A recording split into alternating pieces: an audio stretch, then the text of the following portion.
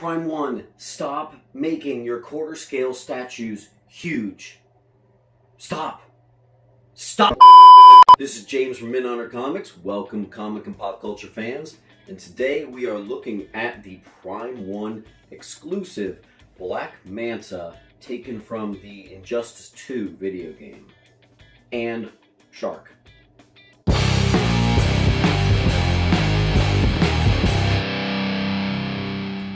Guys, I just got back from vacation. I was supposed to record this last week and I just couldn't squeeze it in, so we're going to do it now. You are going to want to leave a comment below. Every time you do, it enters you in a contest to win some prizes once we hit 500 subs. Don't forget to like and subscribe. Before we get into the review, let's do a quick backstory on this dude. This underwater mercenary, David Hyde, or Black Manta, has been Aquaman's greatest villain since his first appearance in Aquaman 35 in 1967. Black Manta has a singular hatred for the King of Atlantis. For decades, Manta's true name and motives were shrouded in mystery, hidden behind his menacing, oversized helmet. In modern times, however, his true motivations have been revealed.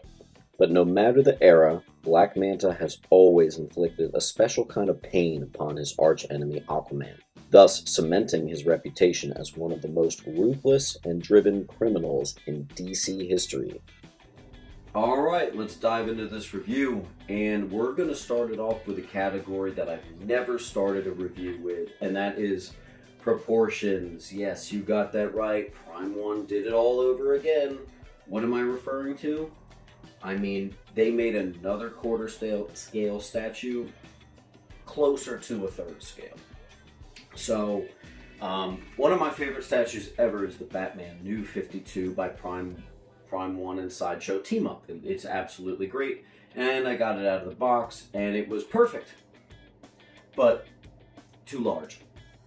And that is the same here, but this is actually to the point where this is so overscaled that it just doesn't work for me. I can't justify it in any way. He's not a super human being that's like, 9 foot tall in real life. He's just a dude. So, I put him next to any statue and every statue I can find, and he dwarfs them. His hands are like the size of the Catwoman Premium Format's head. His ass is the size of, like, Lobo's chest. Like, I don't know why Prime 1 can't get this right. This is actually my 4th Prime 1 statue in a row that's quarter scale, that's too large. And they actually got bigger and bigger each time. The Superman and the Batman are each doable. This is just a little bit too large and does have to be sent back, which is weird because statues are all digital when they make them these days. So why can't you just do a little research with your competitors, with Sideshow, NetherRealm Studios, all of it custom, and just figure out that the normal quarter scale height tends to be anywhere from 18 to like 23 inches. You can make them tall as you want. If they're jumping off something, that's fine. What's an example? My Sinestro is extremely tall, so like 30 inches, but he is an accurate quarter scale. This, nowhere near accurate. This is like anywhere between 1/4 and 1/3 scale. Also, the base is huge, and you've got a shark sticking out the side, even though the shark is amazing.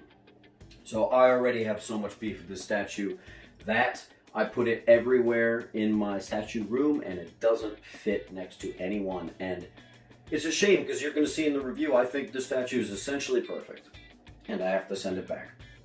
Just because it doesn't fit with any quarter scales. It looks awkward. It's just gigantic, and it doesn't work. So we are going to give the proportions a 3 out of 10. Alright, now let's start it off with where I usually start it off, with the base. And we got a lot to look at. Alright guys, so this is honestly one of the best bases I've ever seen. I'm happy to show you here now. I'm going to start it around by bringing it around here. Check out this manta ray. Hint, hint, this is Black Manta. And this actually feels like a real stingray manta. It just unbelievably excellent, the amount of work that they put into that. Bringing it around here, we see this super cool octopus just chilling. A surprising amount of detail put into him. Looks absolutely great. I think the weakest part is actually the rock. I think there's a couple areas that look a little ho-hum, but it does have a cool water effect down here, which displays really nicely. Coming around here, a spot that you won't see very much is all these little starfish chilling back here. I think that looks pretty cool. I think the star of this show, though, is the resin, awesome resin, what do you call that? The splash, the waves exploding around the rock. It just looks so good. The shark is honestly, like if this was just a statue of rocks and shark, and like if it was just the animals, that would even be fine right there. It looks perfect. I think they literally shrunk and froze an actual shark. Like it's out of this world amazing looking. It even has a similar texture to it, to a shark. He actually comes out of the waves right there. Look at this. Look at this absolute monster of a perfect base. Alright guys, base. An easy 10 out of 10 on this piece. Super impressive. Now let's check out the sculpt, the paint, and the colors. Alright guys, so let's take a close look in here at this statue. Let's look at his boots first. There's one hiding down there and going up. It's clearly a very realistic take here. There's a couple spots that I think actually could use a little bit more detail, but then I look at it again, it's like, you know what? That is what a pad really looks like, so it's okay. The scuba suit is definitely a realistic feel and texture. If you touch it, it has that bubbly texture that you can see right there. Moving on up, the abdomen and the rest of the anatomy is pretty much perfect. There's nothing I would really change about it. It's really good. Real strong breastplate there. I like that it differentiates from the rest of the body. The arms and the musculature looks great. Cool little dagger here. This maybe looks a little plasticky, but that's okay. Zoom out here for a bit for you. The water continues up here, and it looks good. Very realistic water. Absolutely great. Now, again, I mentioned that I don't like the size of his hands, or really the size of him as a whole, but we're just looking at the sculpt and the paint here. We're looking at everything. So it's perfect in match with everything else going on his body. I love his weapon right there. Unfortunately, I have no idea what to call that other than Halo Sword. Sure. His eyes do light up. That is with them lit up right now. Kind of hard to tell in the video, actually. His neck area looks really interesting. It makes me wonder, like, what's the engineering behind this helmet there? It kind of looks cool. His neck looks a little fat, but maybe that's part of the armor, so hard to say. Bringing it back here, giving a quick glimpse over here with the amazing shark and the amazing ass. He's got this cool jetpack thing. Kind of looks like a manta once again, with the wires coming out. And you actually get different wires, hold on, right there, if you are opting to do that head. But if not, these are the ones you'll be using. And they look really good. I think the colors on this are perfect. The composition of the colors, ratio to the grays and everything, it's perfect. You get these sharp bits of bright red. The gray isn't just gray, it does differentiate, and there's actually a slight purple element in with the armor, which looks really good. You get the nice realistic flesh tones of the animals, and the blue is perfect. The white caps and everything. There's so much bits of color in this piece. This is honestly some of the best distributed color I've seen in a statue thus far. Alright guys, going across the board. You ready for this? Paint, 10. Sculpt, 10. And colors, 10. Congratulations, Prime 1. Good work. They bring around here because now we're going to talk about the design and the pose.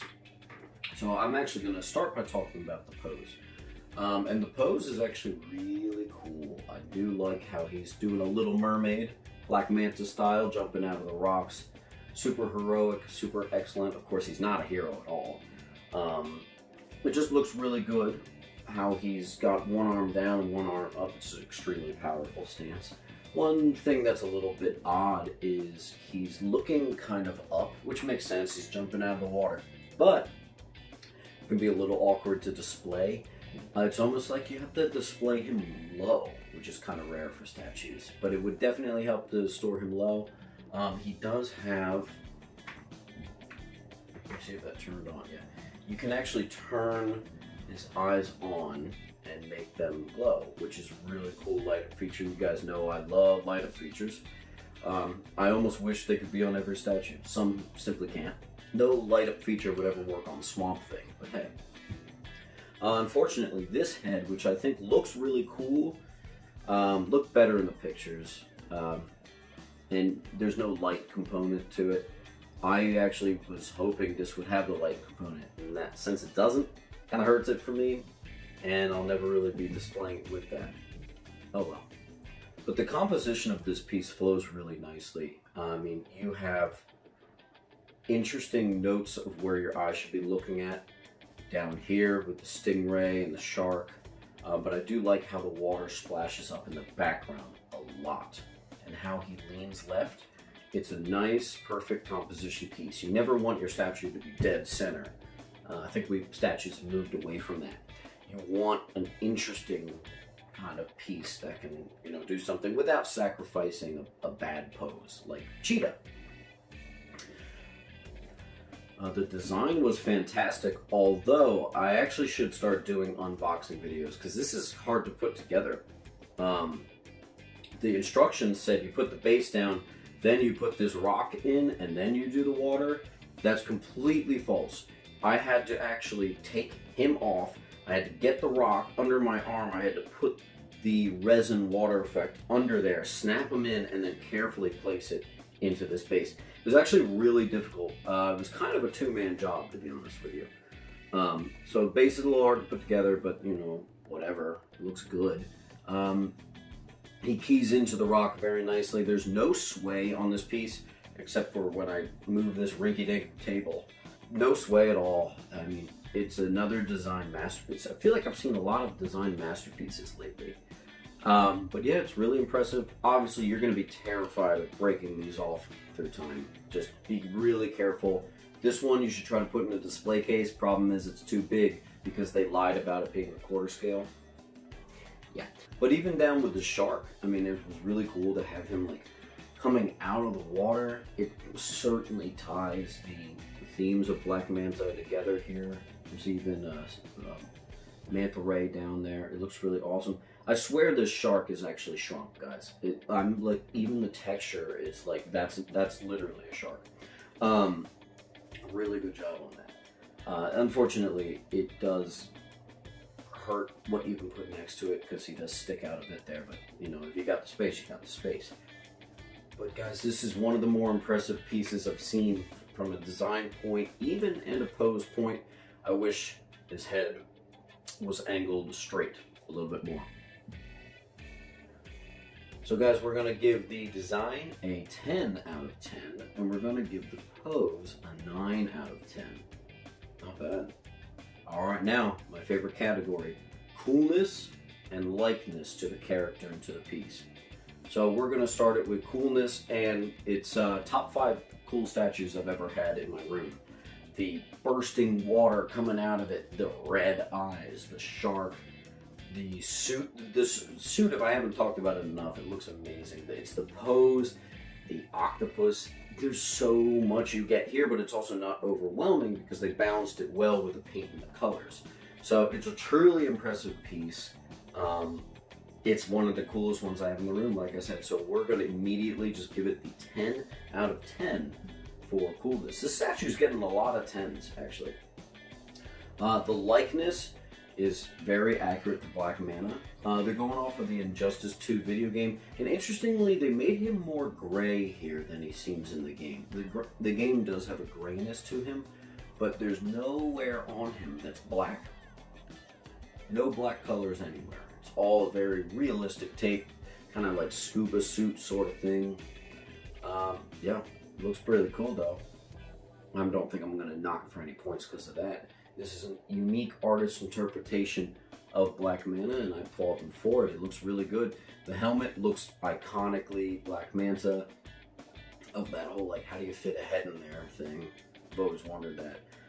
This helmet looks really cool too.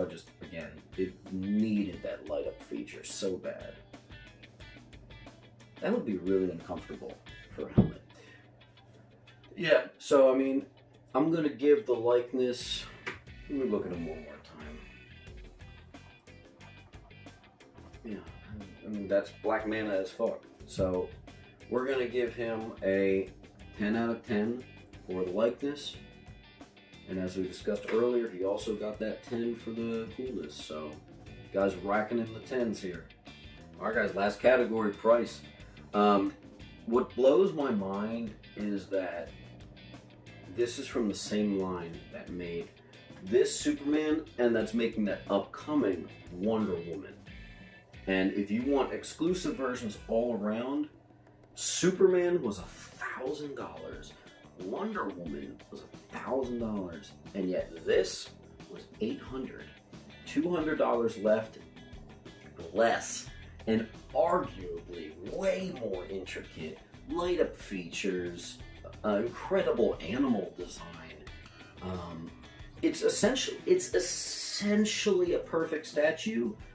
It's like, I wish I had like a little shrink ray and could just shrink it down just a notch. It's basically a perfect statue, with the exception of they completely cannot get a quarter scale figure done right. So what you get here is really impressive. You'll be hard pressed to spend a whole $800 better anywhere else. So we are gonna give, I can't believe I'm doing this. I can't believe I'm about to say this, but I'm gonna give the price 10 out of 10. All right, guys, this is one of the most impressive pieces ever that I have to send back to Prime 1. Such a freaking shame, man. I would have loved this in my collection. I had it for a week now, and I couldn't do it. I put him next to the bigger guys, and even next to the big guys like Darkseid, you know, Brainiac, he still looked really big. It's too awkward. And considering he's not a super tall guy, he's not a Darkseid, he's not a Lobo. He's just a guy from Earth with a penchant for dressing up like a scuba diver. That's it. You just can't justify the height. So unfortunately, it has to go for me, someone who wouldn't care that much and doesn't mind overlooking the fact that he's too big, would love this statue. I'm actually like extremely sad that I have to send this back, because I think it's one of my top 5 favorite statues that I've ever had in the room. So disappointing, but also amazing. I don't know. These are the moments where I wish I wasn't so picky. I've had to get rid of a couple statues before that I thought were overscaled, a couple that were underscaled, because it doesn't look right. And looks like I have to add this, unfortunately, to that pile. Didn't want to do that. But let's go ahead and give him his final score. Alright guys, thanks for watching. Unfortunately, the next time you see a room tour video or something, he's not going to be in it. But that's okay, at least I got to see him for less than a week. Appreciate him for the great statue he is. Thanks for stopping by and enjoying the review. This is Mint Hunter Comics. And keep on.